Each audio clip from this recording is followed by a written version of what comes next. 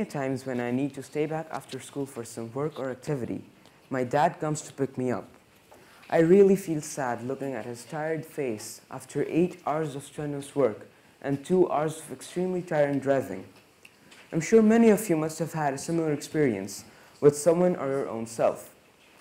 But perhaps we, the next generation, would be luckier than our parents and would be able to relax in the backseat of our cars while it drives us to places all on its own. Yes, it is possible. So allow me to unravel the world of technology, the next step of mankind, and of course, how it will better our lives. So sit back and enjoy a ride through the vistas of innovations. Technological revolutions are taking place in every sector of our lives. There's so much to speak about that this talk would perhaps never end. But I will select a few sections to give you just a glimpse of the tip of the iceberg. Google is working on a completely self-driven car called Waymo, and it has already covered 1 million miles in testing, and that's excluding the 1 billion simulated miles.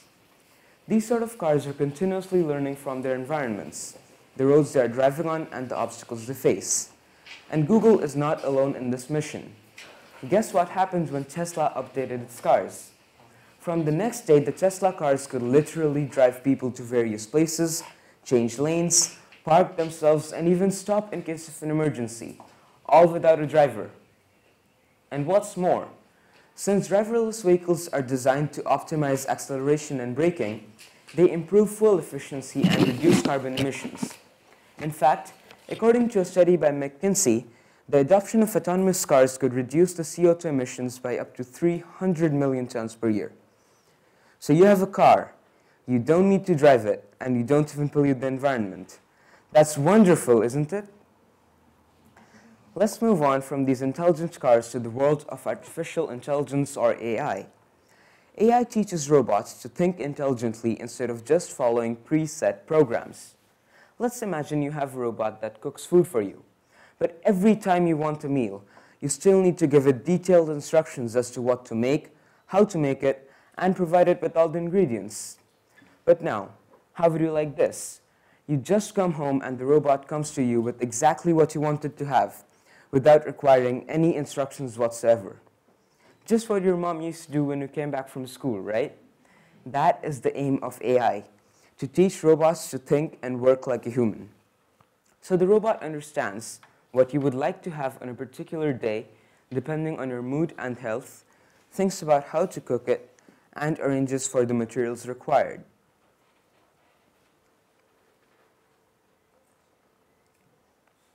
Believe it or not, the IBM Watson robot can manage everything from cooking to finance to Facebook. Other breakthroughs of AI include face and speech recognition systems like Apple's Siri. The power of robots and the speed and accuracy they work with is increasing day by day. Remember all those times when you poked yourself while threading a needle or got stressed out because you didn't know how to pack your friend's birthday gift? Well, fear no more, for companies like Switzerland's ABB, Denmark's Universal Robots, and Boston's Rethink Robotics are developing a completely new generation of robots that can do much more than thread needles and pack gifts. Even soft robots are being developed for more sensitive jobs. The first of its kind, the Octobot, is made out of only silicon and various gases and liquids.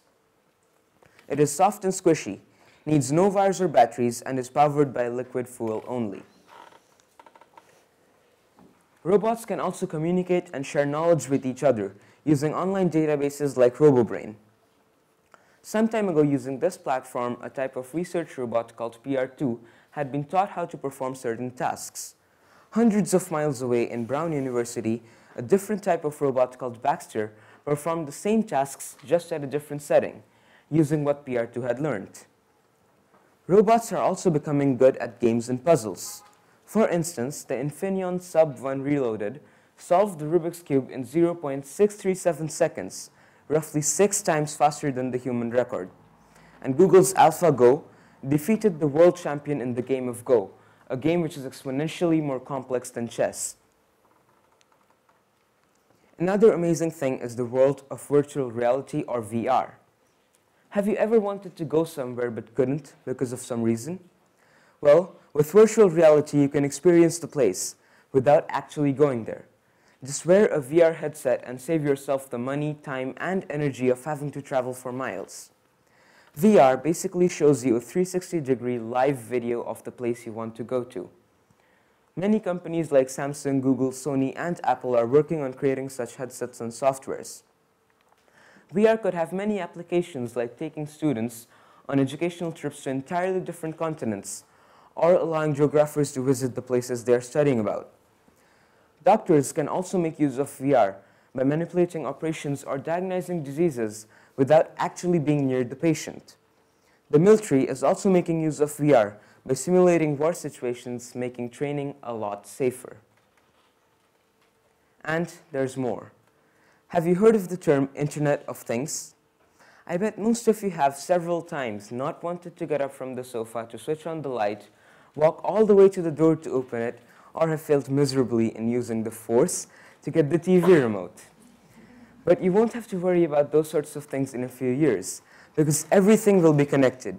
You will be able to control your TV remote, the door, the light bulbs, and all from one device only.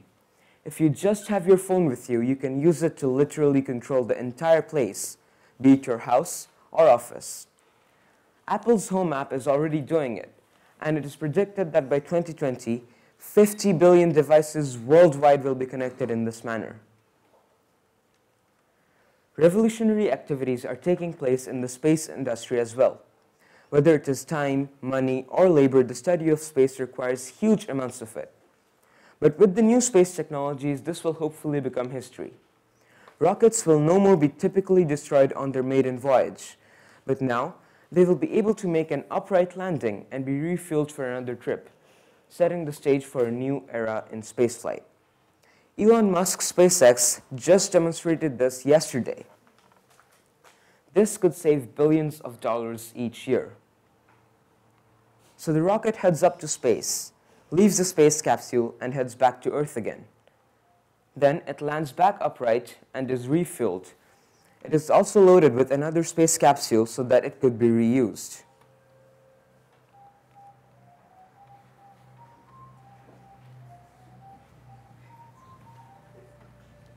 Apart from the resource consumption, access to space is also extremely limited. Only about 600 people have ever been in space. Amongst those, only 12 have walked on the moon. Can you believe it? 7 billion people paying the money and only 12 get to walk on the moon? I think that's a bit unfair, isn't it? So Jeff Bezos' Blue Origin is trying to make things more equal by sending human tourists to space and landing them back safely in its space capsule called the New Shepard. In this way, tourists will be able to experience the breathtaking views of space and also land back safely.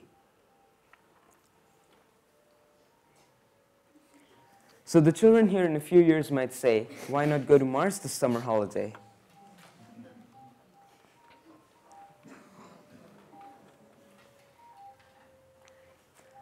Back on Earth, technology is also making it possible to store renewable energy and even make mini power grids enough to provide entire villages with electricity. A good example would be Fluidic Energy's zinc air batteries. Using new technologies, it will be possible to generate even more renewable power, like perovskite solar cells.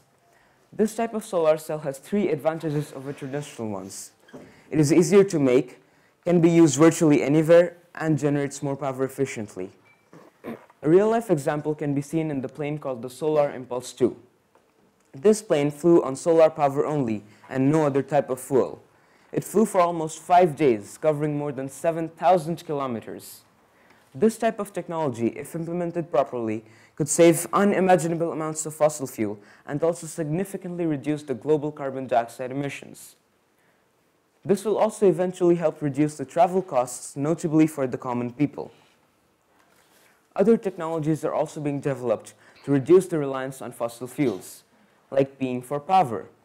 Researchers at the University of Bonn have developed an innovative miniature fuel cell that can generate electricity from urine, creating an affordable, renewable, and carbon-neutral way of generating power. With just 1 liter of urine, this device could generate up to 6 hours of charge. Researchers say that in the near future, This device could provide a means of generating much-needed electricity for the remote areas at very little costs, with each device costing just 1 to 2 pounds. This is definitely a brilliant way to dispose bio-waste and generate electricity from it at the same time. So the next time you are out of charge and you don't have your charger with you, you know exactly what to do.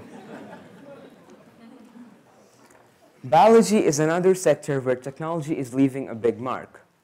Perhaps many of us here have loved ones who have been affected by cancer, the disease that takes away the lives of more than 1% of the world's population every year.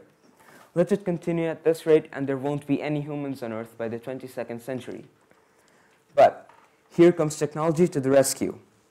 A new technique of genome editing has resulted in genetically engineered immune cells that are saving the lives of many cancer patients. Technology is also warning people about other health risks, like the DNA App Store.